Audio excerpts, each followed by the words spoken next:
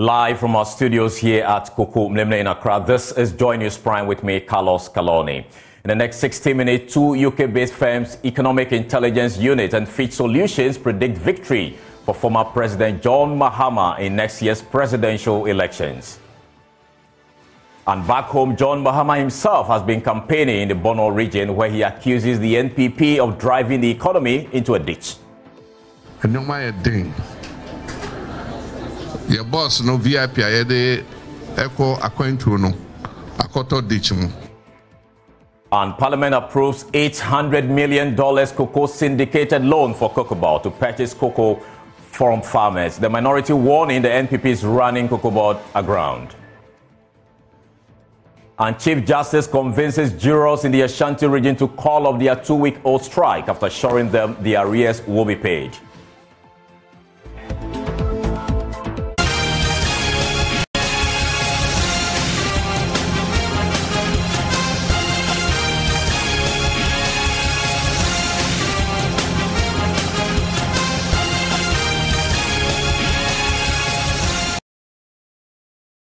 Now, former President John Mahama is likely to win the 2024 presidential elections.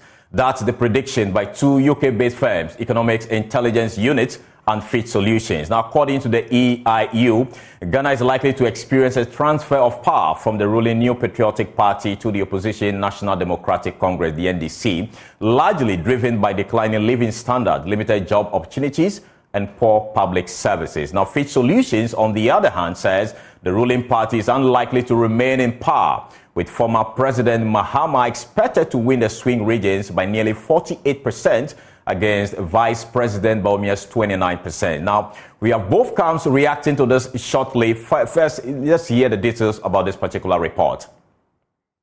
Now, that's the report there you have on your screen, and it reads that numerous major African countries will hold presidential and legislative elections in 2024, including Algeria, Botswana, Ghana, Mauritius, Mozambique, Namibia, Rwanda, South Africa, and Tunisia. Now, incumbent regimes are expected to prevail in most of the elections, but there is a heightened risk of reduced parliamentary majorities and much more challenging governing conditions. It goes on to say, in some states, anti-incumbency sentiment and widespread discontent with the performance of current government will prompt a transfer of power to the opposition. Now, Ghana is likely to experience a transfer of power from the ruling New Patriotic Party to the opposition National Democratic Congress, largely driven by declining living standards, limited job opportunities, and poor public services. So here is a senior analyst for Sub-Saharan Africa at the Fitch Solution, Mike Kroniger. At this point, we believe that the opposition National Democratic Congress, or the NDC, is best placed to win the election. Multiple surveys have shown that the economy will be the most important point for voters in the upcoming election, which will give the ruling New Patriotic Party, or NPP, a disadvantage given that the recent economic downturn happened under NPP leadership. So if you take a look at the at recent polls, which I've included on the right-hand side of this slide, you will see that the NDC's leader, John Mahama, is not only leading in the Volta-OT and northern regions, areas typically favoring the NDC anyway, but also in swing regions and even in Akan regions, which usually lean towards the NPP. So as for now, it seems pretty likely that the NDC will manage to secure a majority in the December 2024 election. So how much of confidence must political parties attach to this particular story? Now, joining us on phone is Mustafa Gbande. He is the Deputy General Secretary of the National Democratic Congress, and Haruna Mohammed. He is the NPP Deputy General Secretary. Gentlemen, welcome to Joy News Prime. Let me start off with the opposition and with you, Mustafa Gbande. How is the Mahama camp actually receiving and reacting to this projection from the two reputable institutions?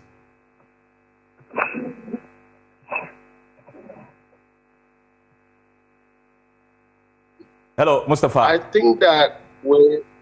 Yeah, proceed, sir. I think that is... Hello, can you hear me? I can hear you. Please proceed. Yeah, I think that it's a good report, but there is no complacency for the NDC. as far as this report is concerned. The focus of the flag bearer and the NDC is to place ourselves in the position where we offer solutions to the problems created by the MPP Nanado Bawumia-led government. And so for us, yes, it's a good news, but there is no complacency for us to rest. We will not sleep until we win the total confidence of Ghanaians, hoping that we are coming to offer solutions to their problems. We're coming to put food on the table. We're coming to reduce corruption. We're coming to put up our infrastructure deficits. Okay. Corruption is one topical issue at our hand. To be able to hold government and government officials responsible for causing financial loss, and for those who have taken monies that belong to the people of Ghana, the NDC should be in the position to get them refunded, same to the Republic. All right. That is one of our biggest priority coming into government, apart from coming to solve unemployment issues, offering a platform for Ghanaians to prosper. I think that is one thing Ghanaians want, which is why the flag bearer is engaging with stakeholders across the country to pick up their thoughts, their mind as far as their problems, and also factor that into our manifesto in terms of a roadmap, how we are coming to resolve those challenges. Okay, Mustafa, hold it for me. Let me go to Haruna also. So does this projection actually make you shake? I mean, those of you in the NPP and how the Bawumia campaign will be going? Thank you, Carlos. First and foremost, I would like to say good evening to my brother Mustafa Bandi. I think that he should be the most excited person now. Also, good evening to your cherished viewers out there. I think that the MPP is not moved at all. We are not moved at all. This is not something that moves us as a political party. I think that this report has been released on the 15th of November 2023. I've had synopsis of the report, read through. The New Patriotic Party is not going to throw this report away. We believe in such data, and this data will be referred to the research directorate of our party. We'll look at it critically and ask certain questions with regards to what variables have been used to arrive at this conclusion. We'll also be looking at other matters that have been discussed in that report. Going through, I've seen that there is no adequate disclosure of why the MPP is unlikely. The key word that is used in there is unlikely. So the unlikely in there, and you also look at the date on which the polling data was gathered was October 2023, vis-a-vis as against Dr. Mahmoud Bawumia, who was not a candidate in October 2023. So this report could be on conjecture and prediction, and the kind of people, the target people that have been interviewed has not been disclosed to us. Is that to say you are doubting the credibility of the two institutions that carry out this particular study? I have the opportunity to discuss that report and either to ask the necessary questions. That's what I'm saying. I asked for the variables that have been used and also question the polling data is in October 2023. And as of 2023, October, Dr. Mahmoud Bawumia was not the flag bearer of the New Patriotic Party. We were in competition at that time. You could ask his opponent, who believed in the credentials of his own candidate that he believed will win. And you would come to a conclusion that could not be a representation of the entirety. So for us, we'll look at the data. These are the major questions that the New Patriotic Party will be looking to ask. But I'm very surprised that my brother is saying that they will provide the solutions. The NDC will provide solutions. He talked about corruption. They have a candidate who was corrupt in his own self. Okay, Haruna, we will go into that conversation respectfully, but I'm curious about how the party feels about the projection of the Akan regions that is actually putting John Mahama ahead of your candidate. How do you react to that specific projection? Because the Akan region happens to be the NPP stronghold over the years. How are you reacting to that particular portion of the projection? I said we will look at that data. The data mentioning the account regions is not specific. You read the report. The report is very scanty. We have not been provided with the adequate information to be able to diagnose what exactly are they talking about in the account regions. And I've also made it very clear to you, the candidate they are using now was not the candidate in October 2023. And we all know, Carlos, if you refresh your memory, we were told that the NPP will win 2016 election, but it will go into a runoff that candidate Akufo-Addo will get 49%, and candidate Mahama and sitting president will get 44%. It never went to runoff. So these are things that we have to interrogate and be able to analyze to see whether it will be able to stand the test of time. Okay. So hold it there. Let me speak to Mustafa Bande also. You know, your counterpart appears not to be so much interested in the report. I mean, he's questioning the basis for the report. So from where you see it, is this going to actually shape your strategy for the electionary campaign, the NDC side? For us, what is manifesting in this report is the fact that the MPP has currently left a governance of huge corruption. They've left a governance that the people have regretted voting for them. They themselves, the Ashanti Regional Minister, accepts to Ostofor that all the projects, infrastructure projects they have started, which in other conversations, they claim they have completed. He asserts that they have not done those projects. So what is manifesting is the fact that they have failed. Now, Aruna is talking about referral examination. When you have already been failed, you want to go back to the drawing board and you don't accept that you have failed. So I would wish that the MPP would humbly say that, yes, we admit that we have failed, we've been thrilled, instead of criticizing the report, because you didn't have the General Secretary of the NDC writing this report. These are intellectuals who have done their own analysis and have come with the report. So if the report was favoring government, Haruna would not be making the kind of comments he's making. All right. Ghanaians are suffering. Ghanaians have seen how corrupt the president is. Ghanaians have seen how corrupt its appointees are. Ghanaians are living in the villages with bad roads, no hospitals. They are living the evidence of bad governance. And you are sitting on radio and denying. All right. And so for us, it puts a bigger burden on His Excellency John Dramani Mahama and the NDC coming into power with a clear objective of coming to solve the problems created by this government. The difficulty for us is how to confront all the deficits, governance deficits that they have created.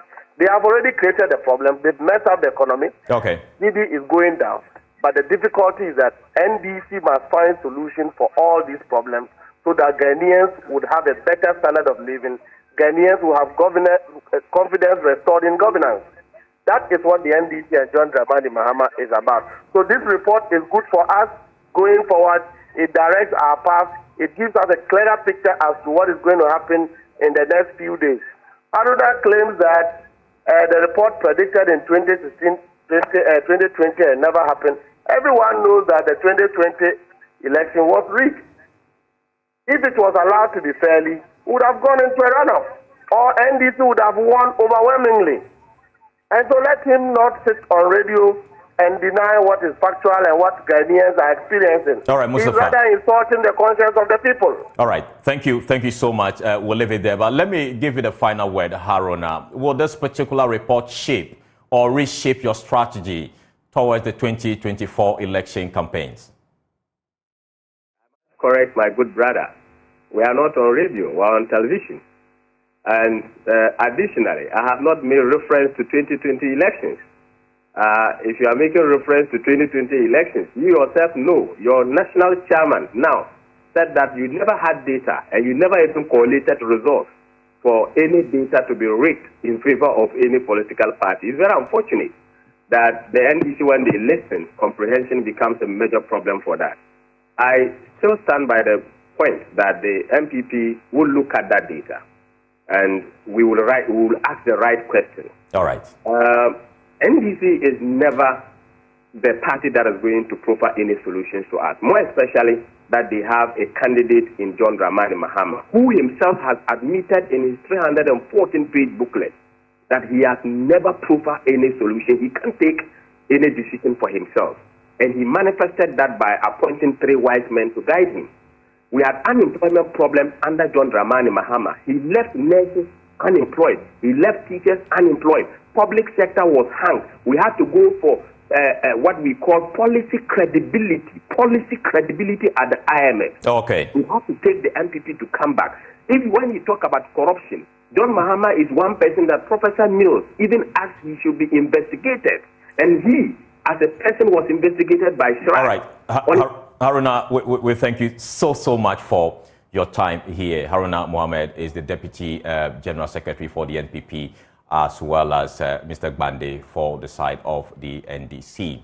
Now, still on politics, former President Mahama says the present NPP government has driven the country into a ditch. According to him, all sectors of the economy are presently at a standstill. He believes the NDC has a proven track record and will return the country to the path of development if voted into office in 2024. He spoke at a meeting with the Wenchi Traditional Consults, part of a 2-day tour of that region. My colleague Nana Yaojima is on tour and has filed this particular report. The exercise will focus on meeting the electorate while announcing his bid to regain power as president.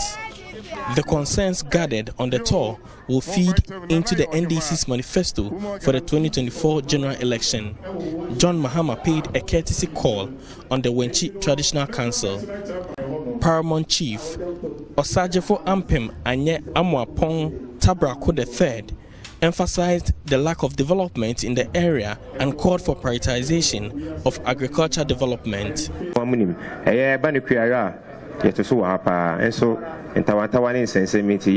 We have an agricultural-based economy, but we have not been very successful with it. We have a farm college with at least 400 students. We want you to upgrade the college when you come into government. You know the benefits of agriculture. I hope Wenchi becomes the best when it comes to agriculture in Ghana.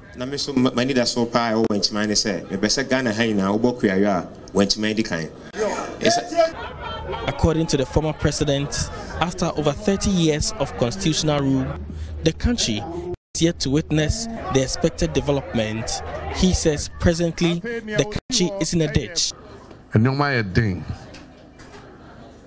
Your boss no VIP ayede eko akwantu no akoto ditch mu na ehia se ye na beboa ne asom na ye ye bus no asensi kwan.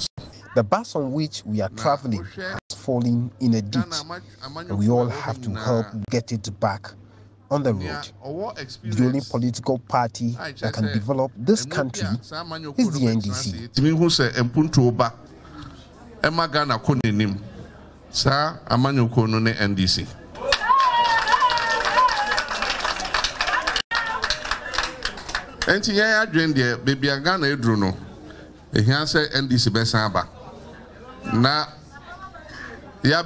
So we think there's a need for the NDC to return and restore the bus for the journey. The country is in a difficult place. The economy is bad. The country is in debt.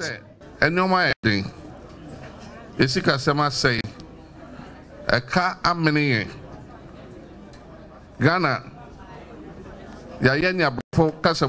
bankrupt.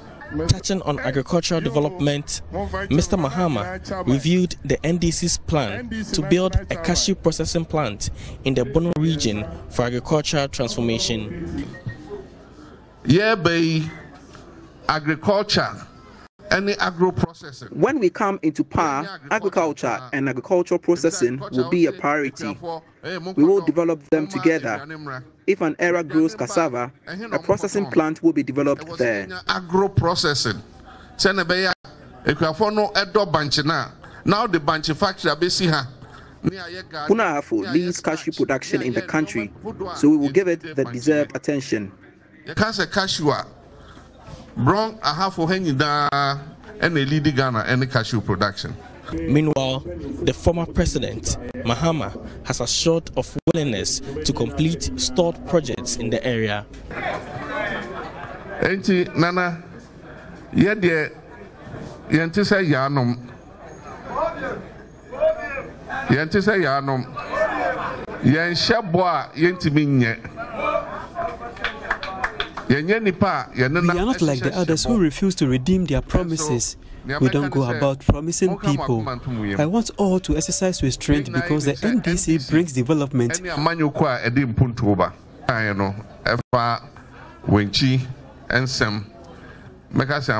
am not new to Wenchi. I have known the place since my childhood. The place is not as developed as expected. We know issues of chieftaincy has dragged development. We say Bibia Asay. Edim say ahensem ne bi ena ama yakechi. Enso anke ni say banasa. For Joy News, Nana Ochima, Bono Region.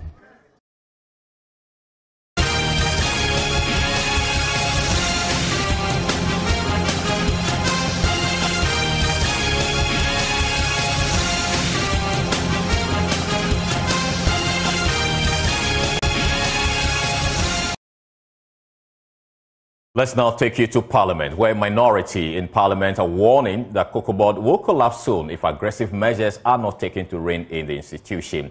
Now, COCOBOD has been making billions of cedis in losses every year since 2017, with the minority attribute to reckless and incompetent management. Now, speaking during the consideration of an $800 million facility to purchase cocoa from farmers, Minister for Agriculture Dr. Brenda Champot attributed the losses of COCOBOD's commitment the road sector and also payment to keep the light on.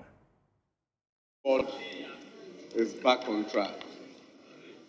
And I say so with high confidence. Yeah, yes, indeed, cocoa farmers, COCOBOD was in crisis. And COCOBOD was in crisis because COCOBOD is paying for the lights to be on by paying for Buida. COCOBOD is paying for Buida. Mr. Speaker, COCOBOD at the moment is constructing almost 5,000 kilometers of roads throughout the country. If we, the people, expect COCOBOD to be paying for our lights to be on, if we, the people, expect COCOBOD to be paying for roads to be constructed, if we, the people, expect that COCOBOD will cut down on cocoa trees and rehabilitate them so that the cocoa farmers will have their cocoa farms back, and by that liability, the strength of that liability weighs down COCOBOD, then we, the people, cannot stand back and say that COCOBOD in itself has collapsed. We put the burden on COCOBOD, and we have to make a decision whether we will keep the books clean or we want the roads constructed. We have to make a decision whether we want COCOBOD to pay for the lights on or we stay in darkness. That is a decision that we have to make. But if we make a decision to construct the roads, if we make a decision to put the lights on, if we make a decision to rehabilitate the cocoa farms, and there is a liability, it will be most unfair to blame us. But the minority challenged those claims, insisting the NPP government has since 2017 run COCOBOD down. Eric Opoko is a ranking member on the Food and Agriculture and Cocoa Affairs Committee. We handed over COCOBOD to them in 2017. In 2017, they incurred a loss of 395 million Ghana cedis. In 2018, the loss came down to 78.2 million. In 2019, it increased to 320 million. In 2020, it increased again to 426 million. Mr. Speaker, 2021, it is 2.4 billion Ghana cedis. 2.4 billion Ghana cedis is 24 trillion OCDs just in 1 year. Mr. Speaker, In 2022, it jumped to 3.3 billion Ghana cedis. And the minister is saying that COCOBOD is back on track, while he is projecting a loss of 2.6 billion this year. Meanwhile, Minority Leader Dr. Kesela Tuforsen threatened his side would have voted against the cocoa syndicated loan if not for the pain it would have cost cocoa farmers. They have projected to record additional losses this year. Their own projections, additional losses. So if care is not taken, and if we fail to do something as a country, as a parliament, COCOBOD will go into negative equity. It's because the matter is so severe that the IMF had a reason to report in the official document that went to IMF board that government of Ghana must immediately prepare a policy document to turn around Ghana COCOBOD. So, Speaker, this particular statement is captured in the Memorandum of Economic and Financial Policy that went to IMF board last year. So, Speaker, this is a serious matter. I don't think this is a matter that we should litigate on. It is a matter that we should come together as a house and get COCOBOD to do the right thing. The truth is that this loan, me, as I sit here, I'm approving it largely because of the farmer. Other than that, this is a matter that we should have rejected. But Majority Leader Oseche Mensah Bonsu argued the NDC MPs were just clutching on straws. They agree that it's a wise business decision. How then do we turn around to say that it was deliberate to cheat on the farmers? How do you reconcile the two statements? Mr. Speaker, cocoa sector, we must agree, as the minister said, is growing. And indeed, if you look at the statistics, Mr. Speaker, page 23 of the 2023 budget clearly shows this, that in 2014, the cocoa sector grew by 4.3%. In 2015, it grew at -8%. In 2016, -7%. In 2017, it grew at 9.2%. So when the ranking member gets up and saying that cocoa sector is collapsing, Mr. Speaker, it's difficult for me to comprehend. You're still watching Joy News Prime with me, Carlos Calone. We'll take a break. We'll return with more. Stay with us.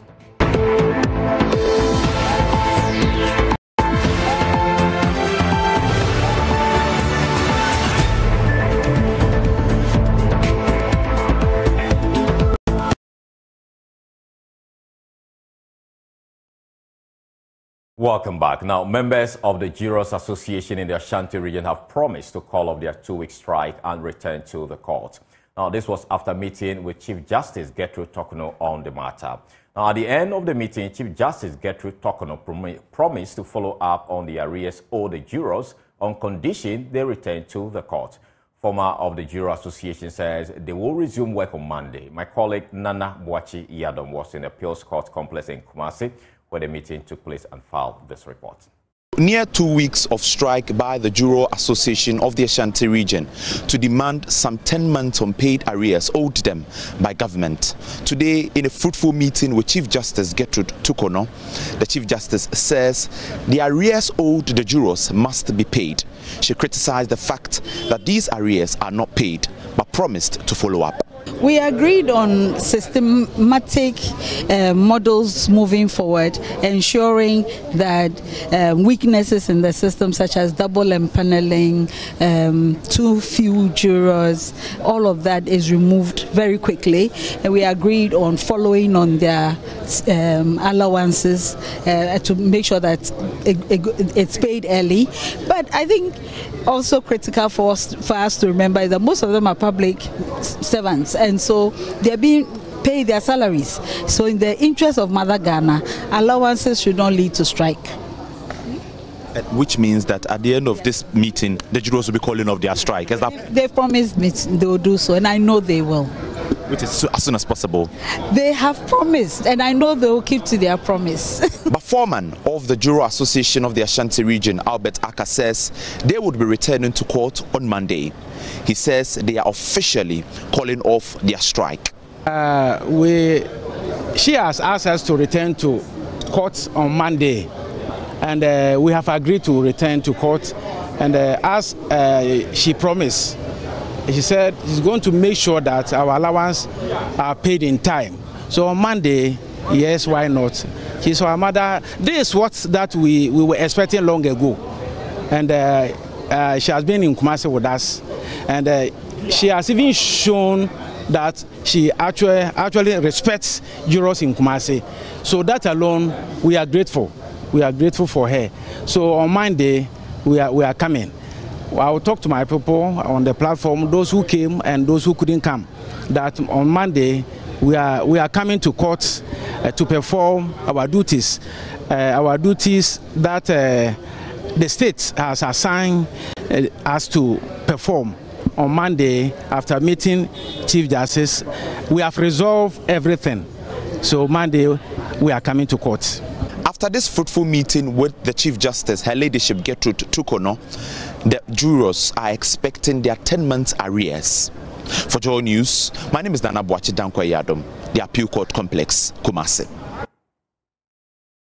Away from that story, the Healthcare Federation of Ghana is urging private health sector players to take advantage of the available digital platforms to enhance their services. According to the Federation, this will not only address the issues of longer queues mostly witnessed at the hospitals, but will ensure efficiency.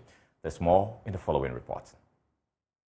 Facilities in Ghana often face congestions due to reliance on manual systems for accessing patients' health data. This not only causes delays in healthcare delivery, but in severe cases results in the loss of lives. Dr. Maxwell Entry, Country Director of Farm Access Group Ghana and Board Member of Healthcare Federation of Ghana, advocates the adoption of digital platforms by private health sector players. What we need to build on are some of the issues around how do we innovate new ways of service delivery that takes advantage of the digital revolution and digital transformation that we have seen in the telco industry, that we have seen in the hospitality industry, that we have seen in the transportation industry. Suddenly, ride-hailing Ubers have transformed our environment. How do we see same models or similar models playing out in the healthcare sector? So that's one big bucket that we need to work on. The second one that we need to work on is how do we support the political class to make informed inputs into party manifestos that can help transform our health system. And here, private sector players can be neutral arbiters in providing research-informed, data-driven position papers, and have that discussion with political parties so that these can feed into political party manifestos. First Vice President of the West African Private Healthcare Federation, Dr. Linda Ajuadeka, has however raised concerns about the current state of healthcare delivery in the country. My biggest concern is about service standards, and in the time that the Federation is in existence and into the future, what I'm looking at is the Federation supporting providers to improve standards. This goes across from supply chain to the amount of time you spend in the consulting room to the quality of service, the quality of goods in terms of medical consumables. Give us access to affordable financing. Give us reduced interest rates for companies that require lending. It's only in improving access to financing that we can reduce the cost of care and improve quality. Meanwhile, Dr. Samuel Donko, President of the Pharmaceutical Society of Ghana, has signaled its readiness to always partner with the private health service providers to improve the healthcare delivery in the country. I think we have a very good relationship. We've always partnered with them, and we believe that with the Federation, it can only get better. And one of the things we expect is that there will be a lot of financial intermediation, so that pharmaceutical suppliers would be able to recover their supplies, payment for their supplies on time. That's always been an issue with credit supplies, delays in payments. That usually affects capital, and based on that, a number of companies, or pharmaceutical companies, need to go out and borrow. When you borrow, you know the associated interest rate. So we believe that with all the financial institutions we heard from today, a bit of financial intermediation is what might help us to be able to do better. The Healthcare Federation of Ghana is a country chapter of the African Healthcare Federation, which is affiliated to the AU, aims at promoting and enhancing medical care in Ghana with emphasis on the provision of affordable and accessible quality healthcare. Samuel Mbura, Joy News. More story. President Akufo-Addo has commended Ghana's armed forces for pledging their continued support for democracy, despite recent coups in the sub-region where military takeovers have become fashionable. Speaking at a graduation ceremony at the Ghana Armed Forces Command and Staff College in Accra on Friday, President Akufo-Addo commended and challenged the army to maintain their professionalism. There's more in the following report.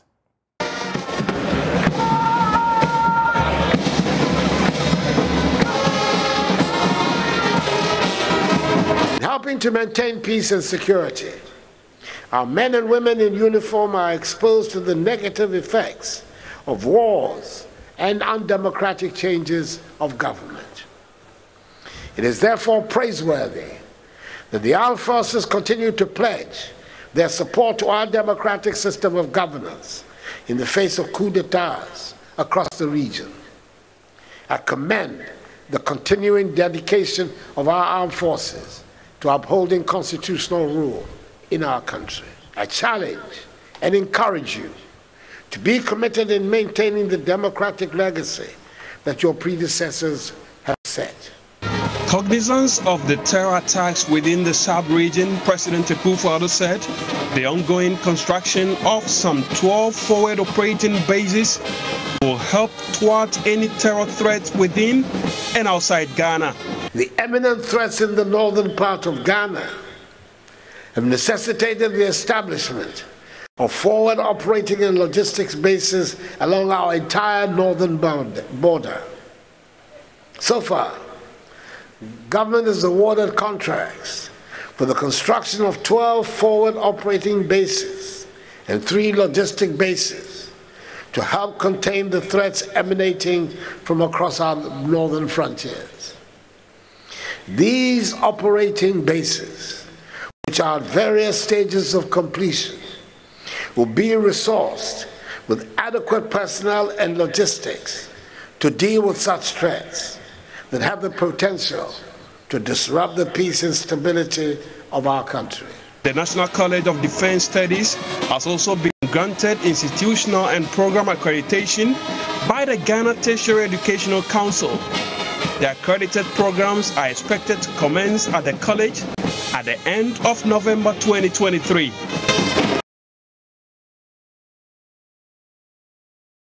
Return with Showbiz. Stay with us.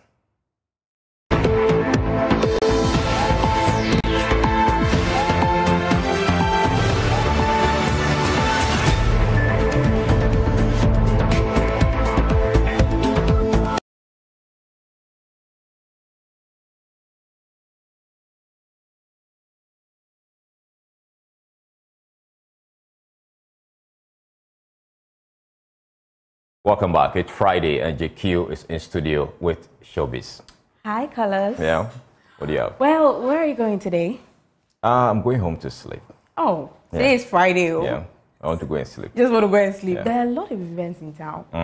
Yeah, you should. Which events? There are a lot. We have karaoke Friday, karaoke night. You should just pass by East Legon and have fun. Sure, one of these days. Well, anyways, for today, as a musician in Ghana, money is crucial, whether secular or gospel stream. Now, 2 gospel artists, Nasi and Scott Evans, have been sharing their views on contraceptive production companies sponsoring the event. There is a very good side of condom. the purpose of condom is to make sure that people abstain or don't get diseases when they have, because we cannot control the sexual desires of people of this young generation. We cannot. That the only thing we can do is to make sure that they don't get any diseases that can destroy them. So honestly, if I'm supposed to stand in the gap, I'm also working. What I say, I'm working, and at the end of the day, we need money to push the kingdom. Bible, we buy Bible, we do everything. Okay, let's come to the condom thing. Females you people are very sensitive beings. You know, God created you guys differently, and your hormonal balance is kind of totally different. Most of you are not okay with those contraceptives, and when you take it, most of women don't like it. Most of them, they will complain that when they take it, they begin to. So that's how you affect the condom. Yeah, I'm coming. Wow. So they begin to gain weight, and some of them also kind of say when they take it, they kind of have some reactions and stuff like that. Nasi. So you see, will they share condom that day? Yeah, I'm sure the company will give some giveaway. Well, you know, Carlos, it's funny going for a gospel concert and coming back home with condoms. There's nothing wrong with that. There's nothing wrong with that. No, I don't. So, what's your take on secular, on gospel musicians advertising for? I don't see anything wrong with that at all. Well, so you would do that. HIV, it's on the increase. Oh, you're going on that tangent. All right, so you're moving on now. Let me take you all back to months ago when news hit that Ghanaian musician Black Sherif had been arrested at the airport. After all the tussle and back and forth, he finally becomes victorious in the lawsuit filed against him by Cruise People. That is Black Sherif. Yeah. He won. I hope you heard of that case. Yeah. He was supposed to perform at an event and he breached the contract. Yeah, and, exactly. They dragged him to court. But all the same, we have another lawsuit. That is for the international showbiz. So the music industry has been shaken by serious allegations as singer Cassandra Ventura, known as Cassie, steps forward accusing music mogul Diddy, widely recognized, of harrowing acts of rape, sexual assault, sex trafficking, and many more. Now, the lawsuit filed under the New York's Adult Survivors Act exposes disturbing details of Cassie's relationship with Diddy. Now, moving forward, Carlos, I hope you know who our current GJA Journalist of the Year I know. Who is our own Erastus. Yes, our very own. Yeah. And now in the new episode, or the current episode of Personality Profile, which airs tonight, he is on, and I'm expecting a lot more on this. What are you expecting? A lot, you know, on the Galamsey issue and his personal life, how he's been able to manage personal life and all these reports and all that. I'm interested in that. We're looking forward to that. Yeah. Personally, I would love to get to know how he got there, because I'm sure it's been a very long journey for him. This evening. That's all for this bulletin. You can log on to myjoyonline.com for more story. My name is Carlos Keloni. Thank you so much for watching. Prime Business is up next.